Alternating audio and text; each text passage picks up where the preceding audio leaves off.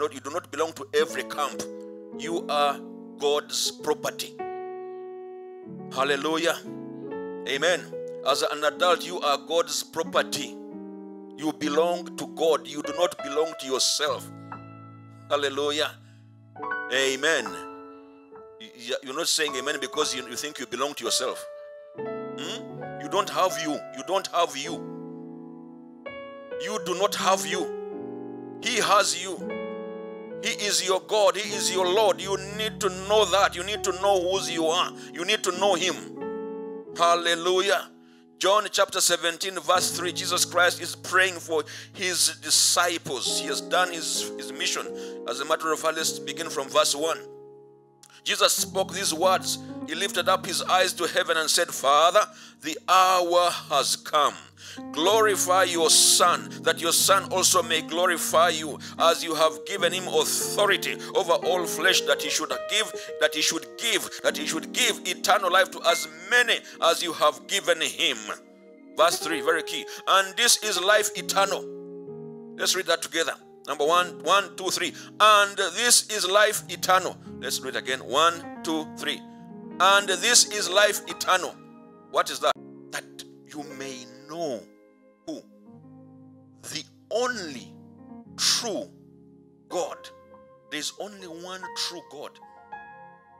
The world will present many gods, especially to our young people.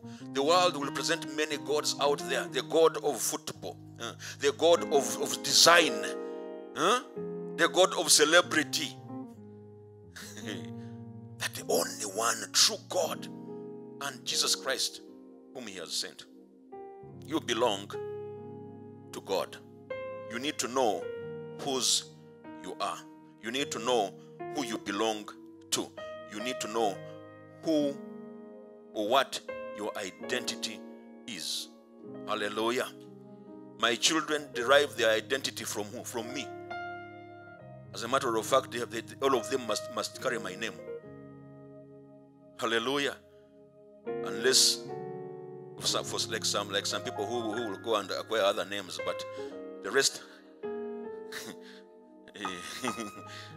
the rest of even when they acquire other names, they're still, daughter of, your identity is derived from your papa. Hallelujah. You are daughter of so and so, daughter of Mulora. You belong to who? To God. These are some of I want to give you a few scriptures that you need in these services. I need to see you writing, whether in the phone or something. You need to keep these. There's some scriptures that you need to keep. You have a phone, you begin to write. Pull out your phone. You don't have a notebook, You have a notebook, pull it out. You have a phone, pull it out. I want to see people writing these scriptures because you're going to need them. Hello, Divine, you have a phone? Yes. Pull it out. I need to see you writing notes. Somebody say amen. Because you need these scriptures. Scripture number 1 I will give you. Psalm 24 verse 1. You need to know these are scriptures that you need. Some of these scriptures you're going to learn. At least you may not learn them word to word, but you may know, what they say. Hallelujah. Psalm 24 verse 1. Psalm 24 verse 1. What does it say? Anybody got in there? Is that, you are there. Psalm 24 verse 1. The earth is whose? The earth is whose? And that Lord is capitalized. Whenever you see that word capitalized, it means God. It means Yahweh. Hallelujah. The earth is whose? The Lord's. And what? And the fullness thereof. That means everything. Everything. If it is a thing, it belongs to Him. The world and those who dwell therein. How many of us dwell on the world right now? We are in the world. You are on. Then you belong to Him. Hallelujah. You are His. Psalm 100 verse 3. Are you writing? Psalm 100 verse 3. Elisha, I don't see you writing. I'm watching. I'm at a vantage point here. I can see everybody. We need to be students of the word. Hallelujah. Psalm 100 and verse 3 says, no. No. You need to know. Hallelujah. Because there are things out there that will try to deceive us. But you need to know. Wherever you are, you need to know. At school, you need to know. At place of work, you need to know. On the bus, you need to know. On the trains, you need to know. Know that the Lord, capitalized. Lord means owner. The Lord, He is what? He is God. It is He who did what? Made you and me. And we are His. That's cool. I am His. I belong to God. The only true God. I am His property. My goodness. We are His people. The sheep of His pasture. Wow. You need to know it. It has to be in your knower. It has to be settled. So that no school of thought or philosophy or ideology will sway you. Know it.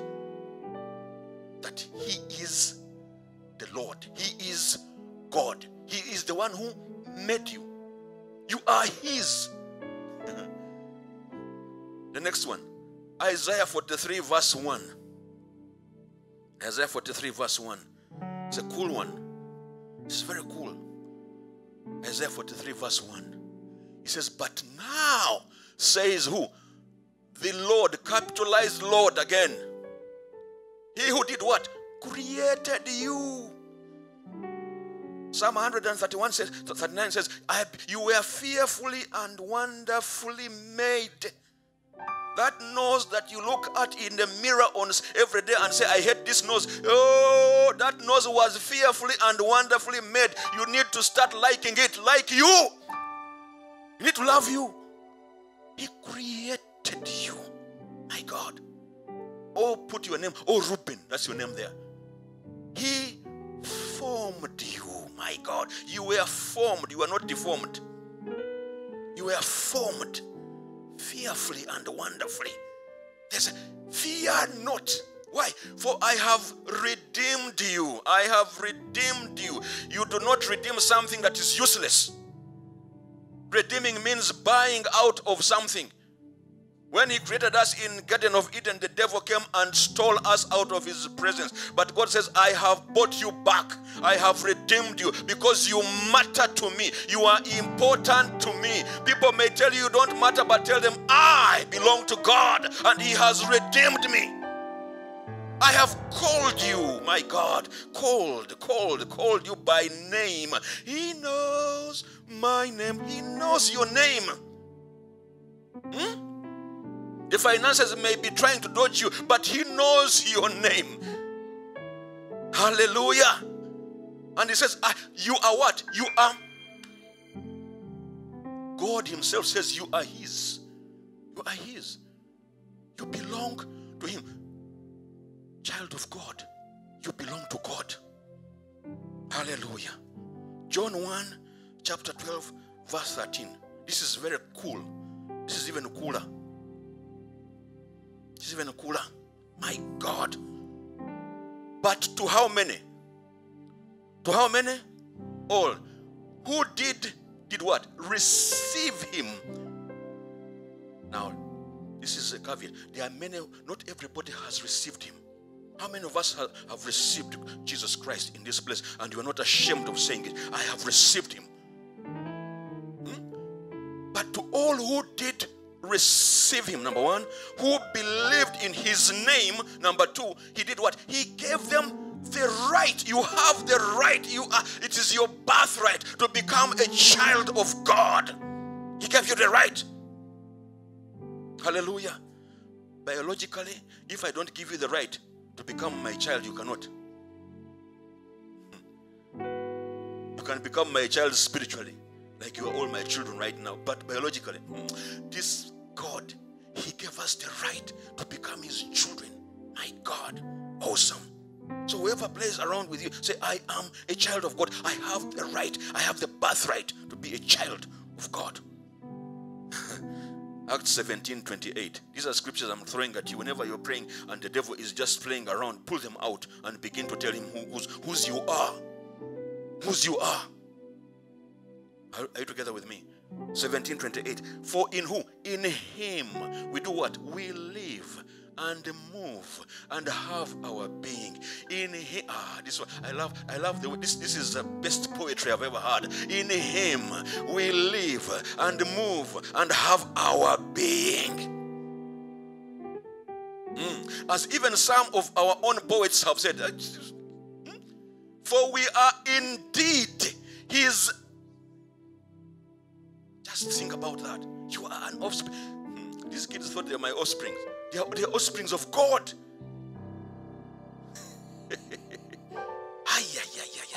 Isn't that cool?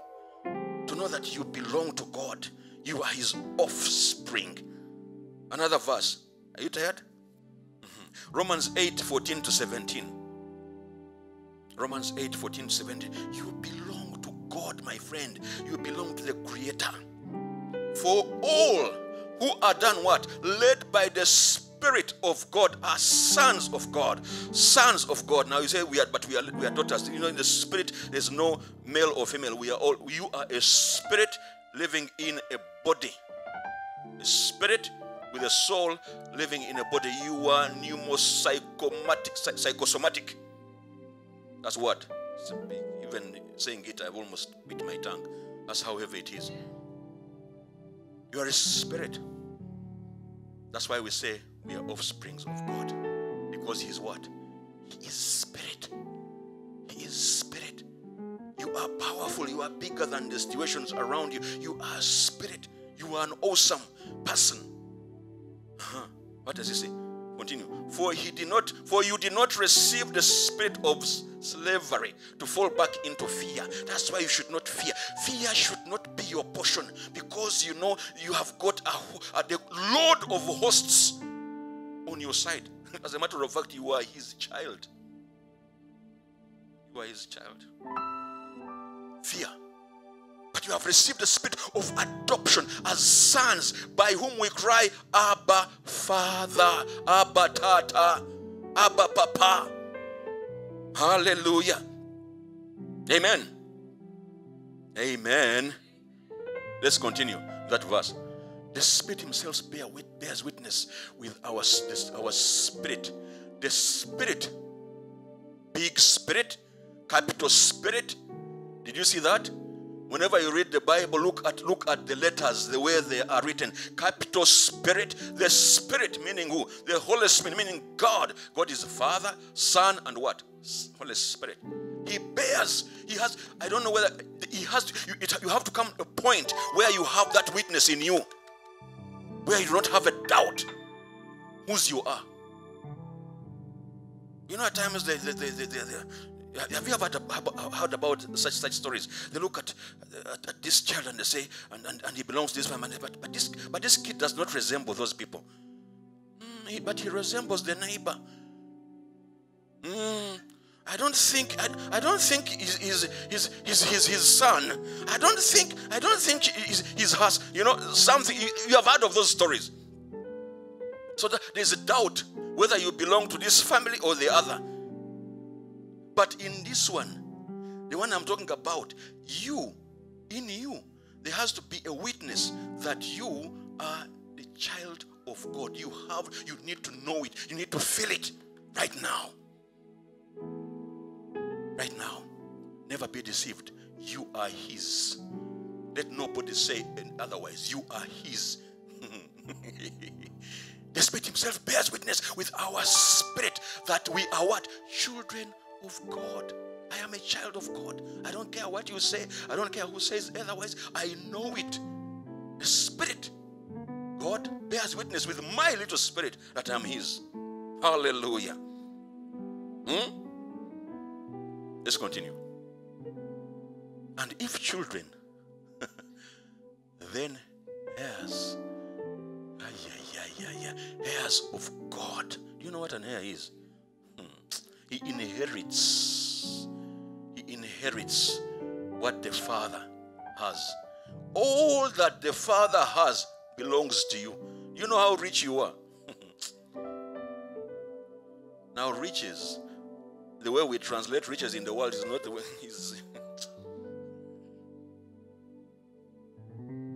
There's somebody who is loaded. He has got lots of money. He cannot even count them. But let me tell you, he does not have the peace that I have. I've been married 25 years. Some of them cannot even hold a marriage. Yet they are powerful, rich.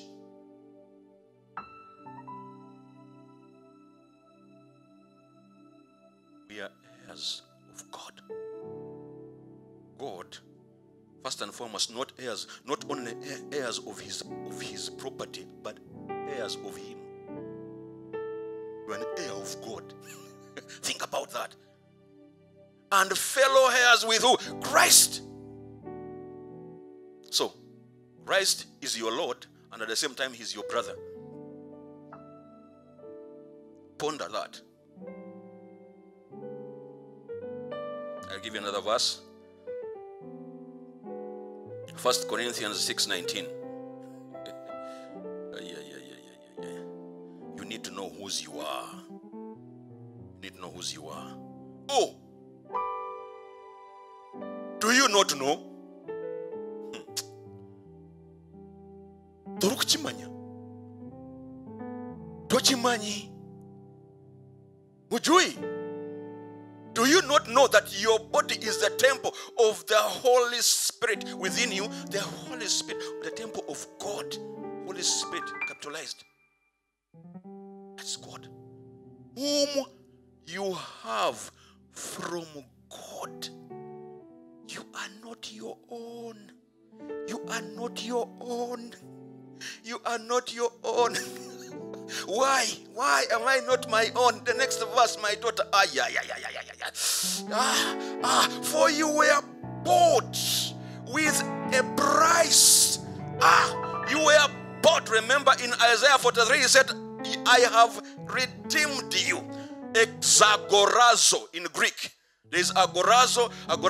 It talks about slavery. Slavery. When you talk about agorazo, this is slave trade. Somebody buys a slave wanting to go and resell him to get more profit out of him. But somebody comes out of there. A rich man comes and says, he comes with agorazo. He says, name the price. And as they name the price, he says, I am buying him. He buys him not to resell him, but to set him free. I am free. I am free. You are free. You have been exagorazed by God. You have been bought by a price. So what? Glorify God in that body. Glorify God in that body. In that body. That body is meant to glorify the one who bought you. Hallelujah. You have been purchased. Thank God you did not leave me in alcoholism. Thank God you did not leave me in drug addiction. You came and bought me. You came and paid the price with your life. My God, Galatians 3:26. For in Christ Jesus you are all sons of God through faith. Hallelujah. Hallelujah. Galatians 4:47. But when we have touched this. But when the fullness of time had come, if you remember, I don't know, some of you remember this sermon, Remember that? The fullness of time. You need to go. I don't know, it's already uploaded. The fullness of time had come. God sent forth his son, born of a woman, born under the law, to redeem those who were under the law. To redeem. That word again, redeem, comes. Redeem, redeem, redeem. You are redeemed. Let the redeemed of the Lord say so. You are redeemed. You are redeemed. Yes, there are things around you, but you need to know that you are redeemed. How we conquer? We only conquer because we know we are redeemed, because we know whose we are. People who fail, people who sink, are those who do not know. Because you know what? He did not promise a trouble-free life. No. He said, in the world you will have tribulation, but be of good cheer, because I have overcome the world. So yes, I may be surrounded, but I know that I am not actually surrounded by the issues. I am in him because he has purchased me, because he is with me, because he promised that in the fires, he will be there. In the waters, he will be there. In the rivers, he will be there. He is with me. Yes, the things may not make sense, but he is there because he redeemed me. And because he is with me, the season shall pass. This too shall pass. That too shall pass. But what shall not pass is the God whose you are. And he is in you. Guess what? There's a time when you'll be looking at it in the rear mirror. Say, my God, my God, my God, it shall pass. It shall pass. It shall pass. Shall pass. 1 John 3, 1 to 2. 1 John 3, 1 to 2. About to close so we can get into the next service. See what kind of love the Father has given to us, that we should be called children. See what that love. Even when you know some of us have never, some of us were really bad boys, you know. But that love, I mean, what kind of love calls me a child of God? And so we are. The reason why the world does not know us is because it did know him. It did not know him. Hallelujah. And listen to this, it even goes further. What you are is just a microcosm of who you really are. Because that's what he says. And so, the next verse. Beloved, we are God's children when? Now. When? Not in the future. Now. Hallelujah. You need to live in the now. You need to live in the now. You need to have mindfulness now. The reason we fear is because we tend to too much live in the future. Jesus Christ said, he said, do not worry about tomorrow, because tomorrow will do what? Let tomorrow worry about itself. The reason some of us are in depression is because you are overthinking tomorrow. That is not your job. Oh, what will happen? Oh, you are wasting useful energy instead of investing it in the now. Enjoy the now when you still have it. Tomorrow, none of us has tomorrow. This is a news flash. You do not have tomorrow. Does that mean you don't plan? You plan, but do not overthink tomorrow. I do not waste my time too much on tomorrow. I don't. I want to enjoy. God wants you and I to enjoy the now. You are what? God's children now. Plan, but don't overthink it.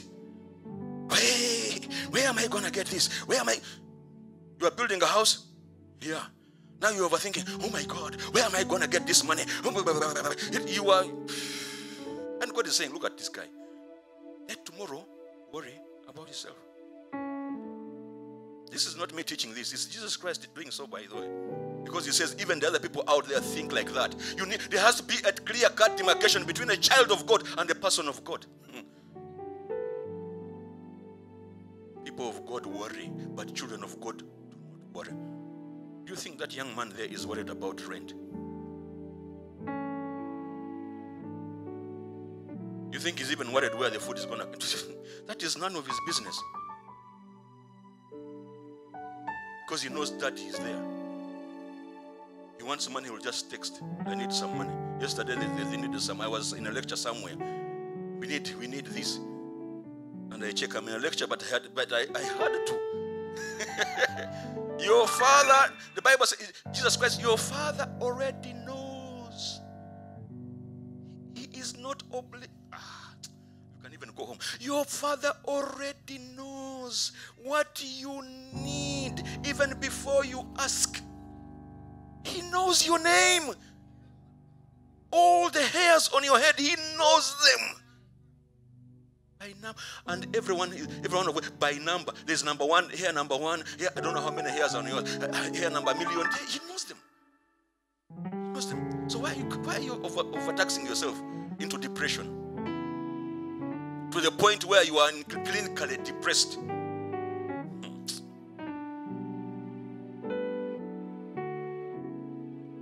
My goodness. That's what he says. Beloved, we are God's children. When? Now.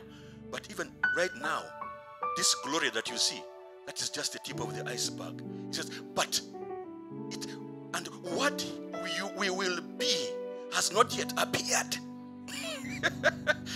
So what? Tell your neighbor, look at me. Just look at me quite well. I am about to metamorphose before your very eyes. So whoever is laughing at you, whoever is talking about you, they are wasting their time, because it has not yet appeared who you will be. Hasn't. It hasn't. So talk about Shiloh however much you like.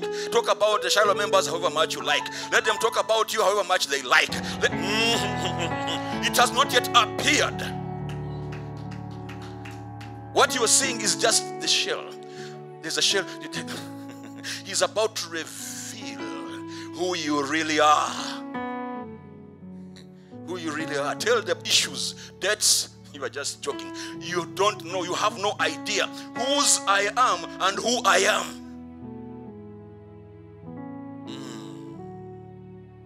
Will you leave that there? You'll go and study that.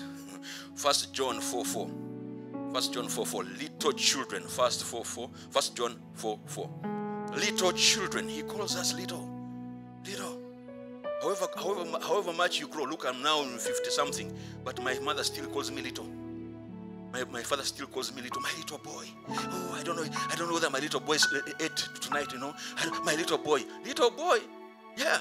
You are little in his eyes. You are from where? You guys, do you know where you come from? And have overcome them. For he who is in you is greater than he who is in the world. Where is he? Where is he? He's in here. He's in here. He's in here. As we finish. Knowing your identity, knowing whose you belong to, shapes your self-esteem. Number one, it shapes your self-esteem. So you go, wherever you go with a high self-esteem because you know who you belong to. You think Prince Charles or Prince, all these princes, you think they just go around like any other person hiding? No. They go with self-esteem because they know they are royal. They know whose they are. Their self-esteem is up there. So can I speak to somebody whose self-esteem has been busted and dented? I command it to rise in the name of Jesus Christ, the Son of the living God, because you belong to God. Hallelujah. Knowing who you are, knowing your identity dictates how you conduct yourself, how you walk, how you speak, how you dress. Yeah, how you dress. How you conduct yourself at your place of work. Young people, how do you conduct yourself at school? You cannot conduct yourself at school like the others who do not know God. You are, and who do not belong. There's got to be a clear-cut demarcation. Knowing who you are assures you that you are somebody. You walk with assurance that you matter. You matter, my friend, you matter. That's why God sent his only begotten son, because you matter. Even if it was only you on the universe, he would still have sent his only begotten son. Why? Because you matter. You are somebody.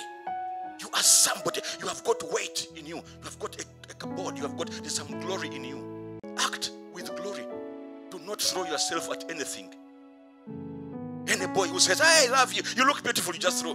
You can't carry yourself with the cupboard that is commensurate with your God. Hallelujah. Knowing whose you are guarantees you protection. You know that I am protected. I am protected. He has a hedge of fire around me. Hallelujah. Can I pronounce to you that you are protected? There is, the things of the world should teach us the things of what? Hey, wherever the president or these guys go, they have got people, they call the secret service. You don't even see them. These ones you see them, but the secret service around you, you cannot even see them. You are surrounded, my friend. That's when even when the devil tries to take you out, they arise. They are there. They are there to take him out. Hallelujah. You are surrounded. You are surrounded. You are protected. Your children are protected. Our kids are protected. Our children are protected. Our children are protected. Our children are protected because they belong to him. Knowing who you are guarantees your provision. Your provision, like I earlier said, Elisha is not worried about rent. He's not worried about food because he's guaranteed. His provision is guaranteed. He knows it will happen. He just walks down confident and opens the fridge. He expects to find stuff in there. If it's not there, he's like, what's going on, man? What's going on? There's no this, there's no that. And the provider has got to go and look for it. Next, as we finish. Knowing who you know who you are, or whose you are, guarantees you privileges. You are privileged. There are things that not every other person enjoys. You are privileged. Hallelujah. Hallelujah. Knowing whose you are guarantees you the status. You are always a son of God. No matter what happens, you need to know this. You are always a child of God. How do I know this? I know this from the proverb, from the parable of the prodigal son. The prodigal son runs from home. The prodigal son takes everything. The prodigal son wants independence. He goes and messes up. The Bible says when he came back to himself, you know that most of us have gone away from ourselves. In order to go back to God, first and foremost, you need to come back to yourself. Are you with yourself? That's the question. Are you with yourself or are you by yourself? If you are by yourself this morning, I've come to call you back to yourself. And after you come back to yourself, what did he say? He says, I will go back to my father, but this time not as a son. I will go back as a servant, because he thought that he did not deserve to become a son again. Maybe you have messed up. Maybe you have walked away from God. I come to tell you this morning that you still belong to him. He's still your father. The Bible says that he began to walk and go and walk home. But every other morning, the father would stand on the horizon waiting for his son. The father's hands are always wide open. They are always what? Wide open, because he's full of mercy and forgiveness. So when he approached him, the Bible says that the father began to run towards the son. Oh, yeah. We sing this song, Your Goodness is Running After Me. You're going to sing it here shortly. Mande Boshataba. He ran to him, and the boy began to say, Father, I have sinned against you. I have sinned. The father did not even want to hear that. He just told his servant, slap a garment upon him, slap a ring upon him. He said, my son, who had been lost has returned. My son. You are his. You are his.